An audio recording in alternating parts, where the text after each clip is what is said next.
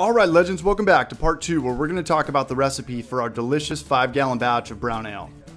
Okay, so let's look at our grain bill really quick. Now you might want to pause the video right now and write this stuff down. Okay, so where are we going to get all this stuff? Well, this is me heading into my favorite brew store, Mother Earth, located in Vista, right off Highway 78. Okay, so first things first, I'm gonna barter some carne asada tacos to the guy behind the counter to see if he will trade for grains. He is happy and gladly accepts.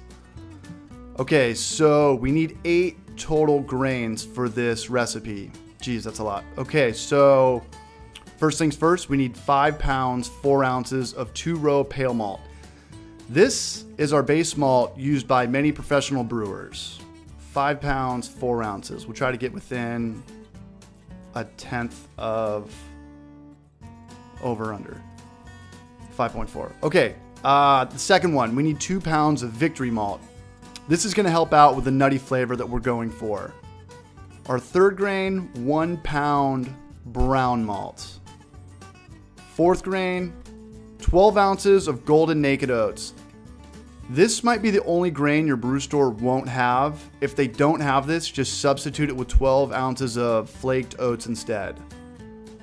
Fifth, 8 ounces of caramel crystal malt 60L or lava bond, which is pretty much just the color.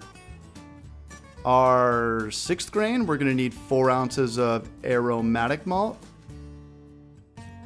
Seventh grain, we're going to need 4 ounces of caramel crystal malt 30L. And last but not least, we're going to need 3.2 ounces of chocolate malt, which is super dark. And most importantly, make sure that they mill it for you. If you forget to do this, you will end up drinking very low alcohol content beer. Your beer's going to have it's going to be 2% or something, 2 or 3%. It's not going to be the 5% that we're going after. You should end up close to about 10 to 20 pounds of grain. And after your grains are milled, brew them within the next couple of days. I wouldn't wait more than a week. This stuff goes bad, just like leaving bread out. Okay, now onto the hops. Very, very simple. This is not a hoppy beer. 2 ounces of Fuggles. This is an awesome English hop that has been making brown ales for hundreds of years. Very low in alpha acid. For the yeast, we can cut corners. This style of beer that we're going after isn't really affected so much by the yeast. The beer style we're going after is mainly affected by the grain bill. Okay, for the water. If this is your first time brewing all grain, I would just buy 10 gallons of spring water.